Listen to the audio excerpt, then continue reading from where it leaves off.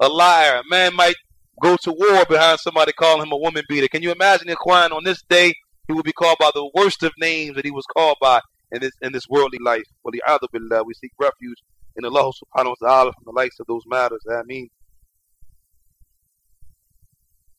And then it says, Ikhwan, حتى ينتهى به إلى السماء الدنيا, until he will go to the lower heaven. فيستفتح له, and it will be asked to open the gate for him. فلا يفتح له, and the gate will not be open for him. And the gate will not be open for him. ثم قرر رسول الله صلى الله عليه وسلم لا تفتح لهم أبواب السماء ولا يدخلون الجنة حتى يلج الجمل في سم الخياط. Allahu Akbar. And then he mentions, Ikhwan, barakallahu feekum, that after this the Prophet Muhammad ﷺ recited, and the gates of heaven will not be open for him, and the gates of paradise will not be open for him until the camel passes through the eye of the needle. Until the camel passes through the eye of the needle. And of course we know this is an impossibility, so therefore, Ikhwan, it will never be open for him. The gates of heaven will never be open for this individual. Barakallahu feekum. فَيَقُولُ اللَّهُ عَزَّ وَجَلْ اُكْتُبُوا كِتَابَهُ فِي السِّجِّينِ. And then it will be said, write his book, فِي السِّجِّينِ, meaning in the prisons of the worldly life. In a prison, Ikhwan, in the lower earth. In a prison in the Sijjeen, a prison in the lower earth, ya Ikhwan. And that is where his affair is to be written and recorded with him.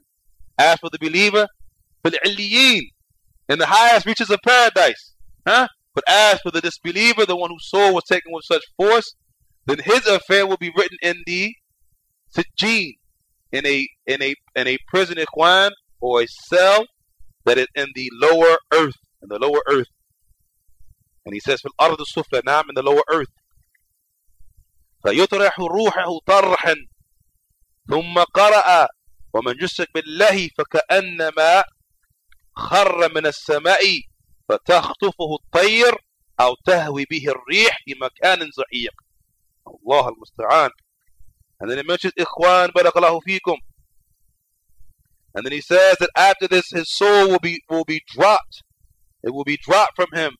And then he mentions, and then the Prophet ﷺ recited, and whoever disbelieves in Allah subhanahu wa ta'ala, it is if he had been dropped from the heavens, and the bird, or a bird had snatched him up and taken him away, or his spirit, or like this, was blown into a faraway place by a great wind.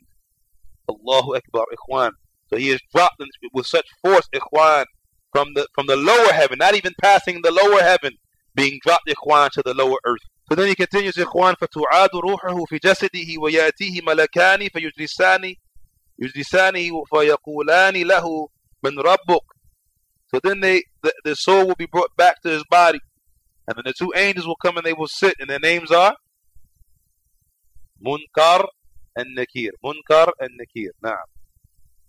And the angels will sit in front of him and they will say, who is your Lord? فَيَقُولُ هَا هَا. Now the meaning of this statement, ha ikhwan, the Sheikh explains it. He says, هذه كلمة تقال في إبعاد وفي حكاية الضحك. This is what someone says, Ikhwan, when they find something far-fetched, unbelievable. Huh? You know, you say, huh? Like that. Huh? Or it's something that someone would say when they're laughing, like, huh? But that's not what is intended here. That is not what is intended here. And he goes on to say what is intended here, Ikhwan. He says, وَقَدْ تُقَالَ لِلْتَوَجُّعِ فتكون الهاء الأول مبدلة من الهمزة الآه وهو أليق بمعنى هذا الحديث يقال تأوها وتهوأها آها وهاها. And the meaning of it, Ikhwan, sometimes when someone is in great pain, like this, when you're in great pain, and that is what is intended in this narration. It is not that which is said when someone is laughing. It is not what someone says when they find something far-fetched. What is intended here is what one says in groaning and moaning out of pain. In groaning and moaning out of pain. And then he says, Ikhwan, وَالْمَعْنَ أَنَّهُ يَتَوَجَّعْ لِعَدَمِ مَعْرِفَةِ الْجَوَابِ. And what is meaning, Ikhwan, is he is in such pain because he doesn't know the answer. It's like, can't answer it. He's in, you know how you just can't answer, you want to know the answer, you just can't answer it. And he just can't answer it, Ikhwan, barakallahu feekum. He is at pains with himself because he cannot answer the question. He doesn't know the answer.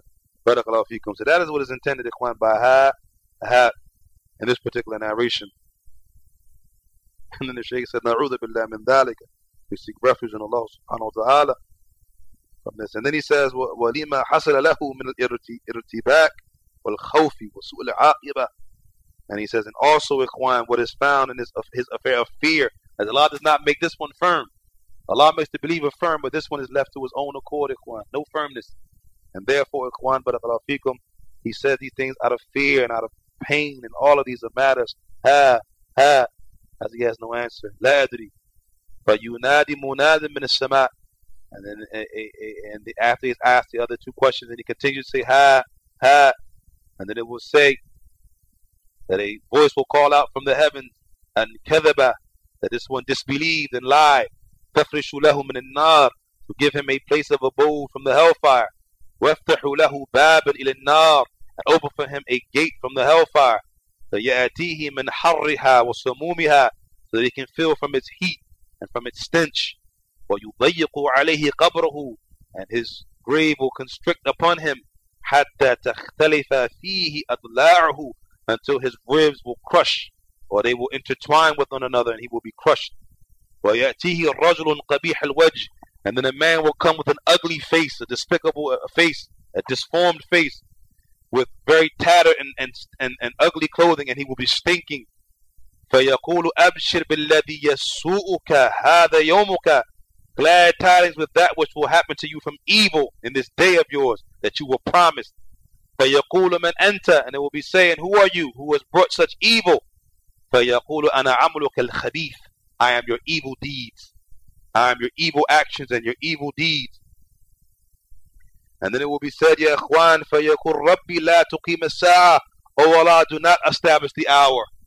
O Allah, do not establish the hour. And the Shaykh says, يَتَمَنَّ عَدْمُ قِيَامَ السَّاعَةِ, this individual will hope that the hour will never be established. لِأَنَّهُ يَعْلَمُ أَنَّ مَصِيرُهُ إِلَى النَّارِ, because he knows he is going to the hellfire.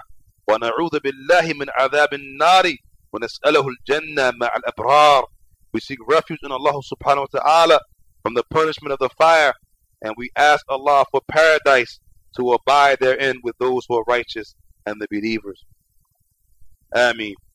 And one last point, ikhwan, from this narration, another wording, and I wanted to mention this as people commonly ask me about this, and this is in the wording in Bukhari and also in Imam Ahmad's Musnad, min hadith Anas, from the hadith of Anas, وَإِنَّهُ يَسْمَعُ الْقَرَعَ عَنْ, that he will hear the footsteps of those who have buried him walking away. He will hear the footsteps of those who are walking away. وأن السؤال يبتدئ بمجرد تسوية التراب على القبر وانصراف بعض المشيعين للجنازة. And then it mentions, ikhwan, that the questions will begin as soon as the dirt has been thrown on the person and the people walk away from the grave. At that point, the person will be asked those 3 questions in the grave, ikhwan. Barakallahu feekum. And that is the explanation of the long hadith of Al-Bara ibn Azib with regards to the descriptions of the souls that are taken after the death and what happens to them in the beginning of their affair in the grave. And we'll end here. If there's any issues or questions, let's deal with them now, inshallah ta'ala.